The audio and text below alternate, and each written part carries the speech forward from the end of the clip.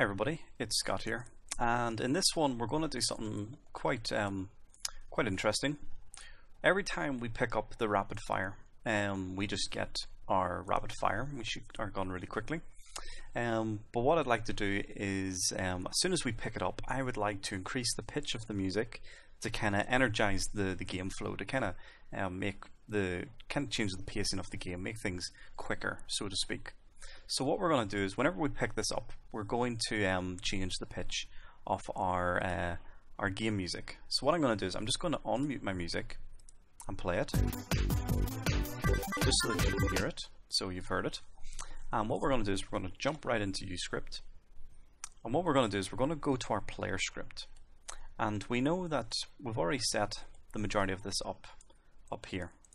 So whenever our rapid fire is off, our fire rate is standard, but if it's increased, well then it goes up, or the fire rate goes down, so we can fire quicker, and then it counts down a timer.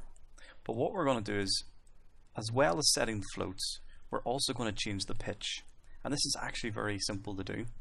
All we need to do is go to the reflected properties, so go to properties, and we're going to go to the Unity Engine .audio source, and we're going to find the pitch function. And what we're going to be able to do is, we're going to be able to modify the pitch. Now what we need to do is just enable instance, because we want to change the pitch for our main camera, because that's where our music is applied to. So we're going to go to main camera and drag that into the instance game object. So now we can alter the pitch of our main camera audio source.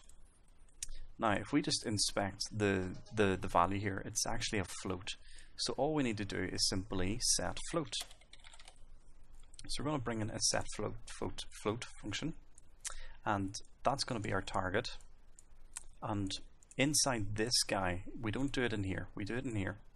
So if it's true, so if rapid fire is on, we want to set our float to about 1.2, and that will increase our pitch from 1 to 1.2, because it defaults to 1. So what we do is, we just delete that wire and we link it up like so. And then we're just going to copy this and paste it and throw it down a bit. Delete this wire and link that up. So whenever rapid fire is disabled, we want to have our pitch set to 1. So that means whenever we hit file and save, compile, and in this case I've placed a little rapid fire pickup right in front of me. I just dragged in my prefab. I set the Y to -0.25.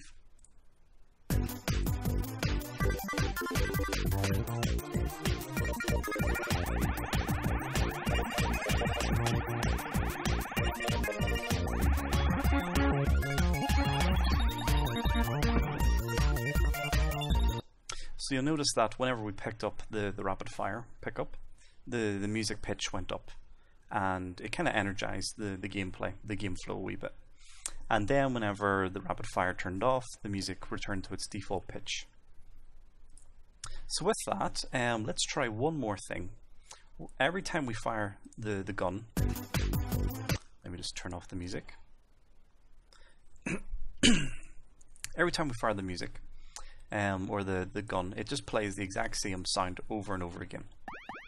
And it's quite a very monotone, very boring kind of audio effect. But what we can do is, every time it fires and plays that sound, we can change the pitch every single time. So let's have a crack at doing that. So let's go into our uScript, and we're going to go into our player script, and we're going to go down to where we play this sound. So currently it's playing the sound on the player, so it's actually creating itself an audio source each time. So what we need to do is, we need to do the exact same thing. We're just going to grab this float variable, find the play sound, and we're just going to drag these guys across a bit. I'm going to drag these across a bit, like so. I'm just going to paste. Now in this case, we need to change our instance. We need to change it from main camera to our player. So we're going to drag our player in, or you could use the owner object. we want to then set a random float.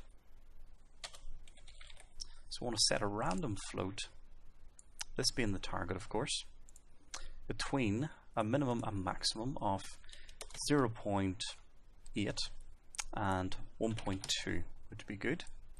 So as soon as it's finished spawning, we're going to set a random float and then out to the play. And so what should happen is every time we fire, it's going to set, let me think here, this may not work, let me just try this, file save, because there's no audio source just yet. It may work, we'll give it a go. I'm just having to think about it now. Let's pause here and check the pitch. It's not changing. The reason being is that I think we actually need to put this after the play. So we'll put the play in first, delete that out, put in our random float, and put that into the in position. As soon as the finish, or as soon as the sound goes out, it will set the audio source pitch to a value, and then I think we're good. Put that into the delay, and let's give that a try.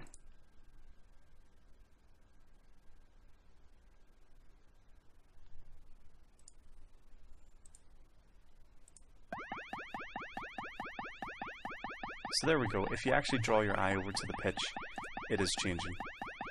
There's not a huge change going on, so we'll change this between 1 and 2, and this will be a really extreme pitch change. But you get the idea that's how it works. The reason why we need to put the float after the play sound is because there's no actual audio source on this. The audio source is only created after the play sound's been added. So before there was no audio source, however after there is an audio source.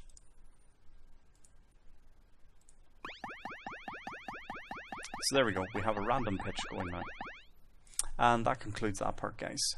So again, thank you very much for watching, and I'll see you in the next video.